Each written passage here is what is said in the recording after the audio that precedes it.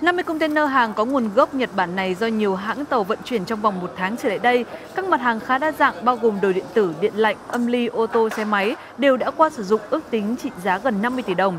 Điều đáng nói là số hàng này đều được làm thủ tục hải quan để quá cảnh sang Campuchia nhưng đều thuộc danh mục cấm theo luật Việt Nam. 2 công hàng mới bị khui trong sáng nay trên tổng số 50 container đang bị bắt giữ tại đây là hàng 100% đã qua sử dụng nhưng thuộc danh mục cấm nhập khẩu ở Việt Nam. Điều đáng nói là cái việc nhập khẩu này đã ngang nhiên tồn tại rất nhiều năm nay rồi, chỉ bởi sự hiểu lầm từ một quyết định cho đến bây giờ mới bị bắt giữ.